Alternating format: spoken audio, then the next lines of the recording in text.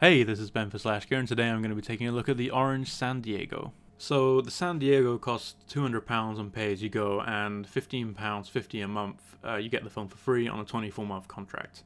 And for your money, you're going to be getting a single-core Atom processor clocked at 1.6 GHz, 1GB of RAM, 16GB of storage, a 4-inch screen with a 1024 by 600 resolution, and an 8-megapixel camera. On the top of the device you'll find the 3.5mm headphone jack along with a microphone and a power button. On the right hand side you've got a volume rocker as well as a micro SIM card slot and a camera shutter button.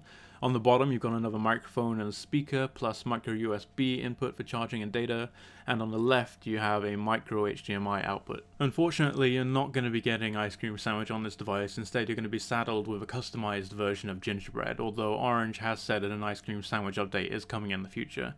Customizations include Orange's launcher, and they've added in some of their own apps such as Orange Wednesdays and Assistant, and there's some third-party offerings from the likes of Navigon, Dailymotion, and QuickOffice. So in terms of performance, I think Intel actually brings quite a lot to the table, especially at this price point.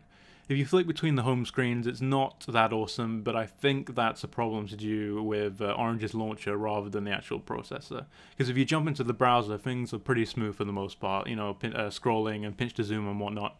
It does tend to stutter very occasionally and hiccup and whatnot, and it's 90% of the way there, but I have a feeling once this gets updated to Ice Cream Sandwich, all those problems will be rectified. The other big question on people's lips is probably battery life. Like, can Intel shove a processor into a phone without crippling battery performance? And the answer is yes, to an extent. Battery drain, you know, when the phone's idle is minimal. When you're using the phone, it does drain slightly quicker than ARM-based processors, but it's nothing alarming by any means. The problem is mainly to do with the screen. It seems to suck even more power than we're used to from other devices.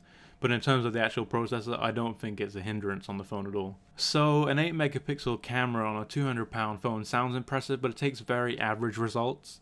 Photos often look washed out, and then in very random circumstances, reds and blues tend to get blown out and oversaturated. As for the 1080p video recording, a wise woman once said, "I don't think you're ready for this jelly."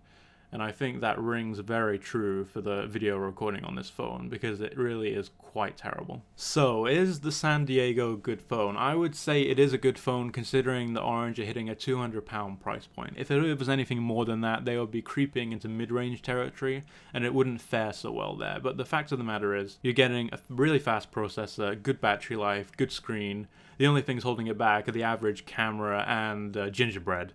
Now, Orange have promised an Ice Cream Sandwich update. Whether that will come, you'll have to wait and see. But I think as it stands right now, the San Diego is definitely worth considering.